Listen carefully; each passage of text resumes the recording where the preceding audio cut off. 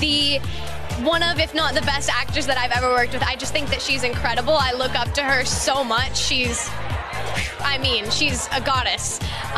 But she's such an incredible director, and something that I really picked up from her on acting that I didn't realize just how much impacted me was she listens to music before takes sometimes, and I do that like 24/7 now. Even just in my personal life, like if I'm going to an event and I'm super nervous, then I just listen to music that makes me feel like I feel like I'm cool or something. I don't know. Okay, so what was on the playlist today? What was the song that you listened to before you hit this carpet? Honestly, I was just listening to whatever was on in the car because I think that Lil Nas X started playing and I was like, okay, I can vibe to this, sure. I'll feel cool. You take on a lot of darker, heavier roles, scary films.